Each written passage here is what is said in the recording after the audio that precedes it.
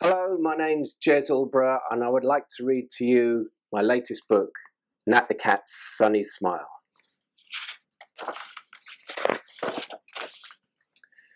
Nat the cat jumped out of bed with a smile spread halfway round her head. She packed a picnic snack to share with her friends, Billy Goat and Hugo Hare. With a smile on her face and hamper in paw, Nat knocked on Hugo's door. "Hugo," she called, "are you ready to go?" But then, oh dear, Hugo said, "No, my ears are all floppy. I've lost my hop. I want to get going, but my body says stop. It's hard to feel bright on a day like today, when the sky is so dingy, dreary and grey." "I'm sorry," he said. "I don't want to be rude, but Hugo is not in a picnicky mood." "Never mind, Hugo," said Nat the cat, and she gave Hugo's head a pat, pat, pat. As Nat skipped away, Hugo felt strange, and the feelings inside him started to change. His feet, which had stopped, developed an itch. His ears, which had flopped, now started to twitch. They began to point upwards. They lost their flop. Then suddenly, Hugo went hop, hop, hop. The grey in the sky had decided to stay, but the grey inside Hugo had all gone away.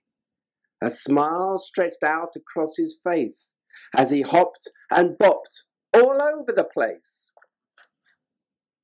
Meanwhile, Nat was skipping along, swinging her arms and singing a song.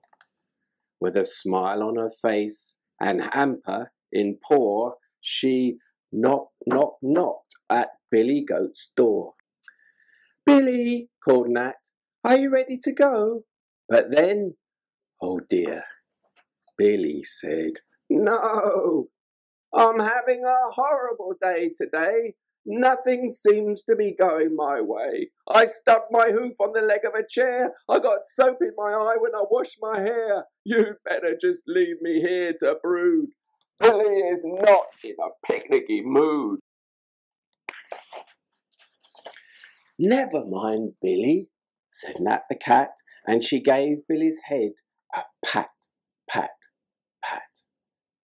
As Nat walked away, Billy felt funny, as light as a feather, and sweeter than honey, and downwards from his giddy head, this happy feeling quickly spread, until his tail began to flap.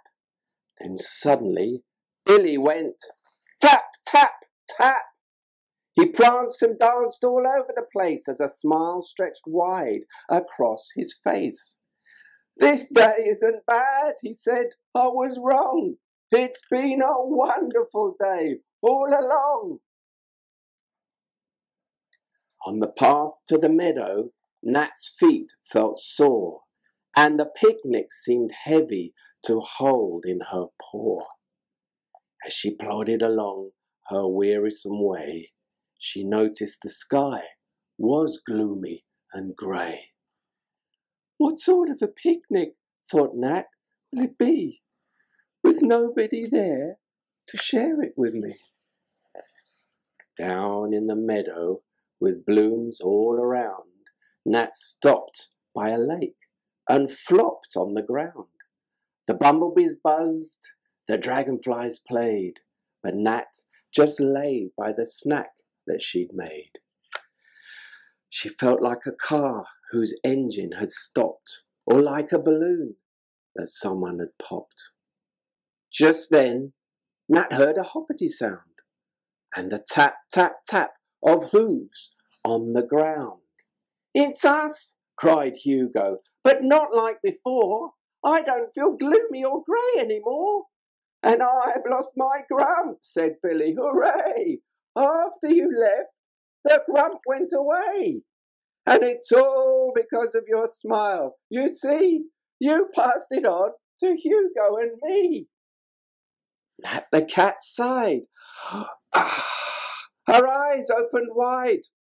They seemed to sparkle and twinkle inside. She felt all dizzy, fizzy and yummy, as if someone were stroking and tickling her tummy. Her frown, it turned around, and there instead a smile spread halfway round her head. Look, Billy, said Hugo, we picked up the knack. Nat gave us her smile. Now we've given it back.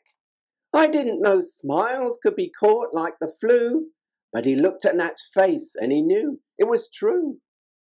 Nat gave the snack that she'd made to share to her friends Billy Goat and Hugo the Hare. And there, round the blanket spread out by the lake, they nibbled on biscuits and slices of cake. And after they'd finished, Nat made up a song, and both of her friends started singing along.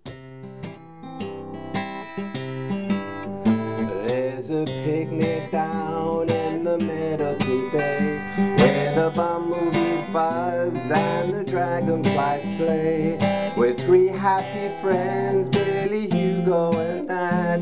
What a wonderful picnic it is to be at. Oh, what a fabulous place for three friends to be, by the lake in the meadow, sitting under a tree, where the bumblebees buzz and the dragonflies play. There's a picnic down in the meadow, hooray!